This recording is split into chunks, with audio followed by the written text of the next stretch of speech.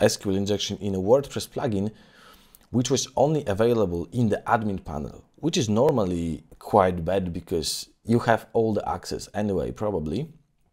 But this SQL injection was chained with cross-site scripting, and your cross-site scripting payload would send SQL injection payloads to the backend. So really nice chain.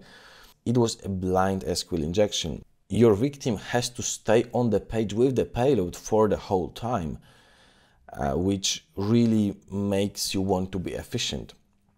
In this case, the hunter was able to make more efficient payload and reduced payloads from requests from over 2000 to 300 to make the attack more likely.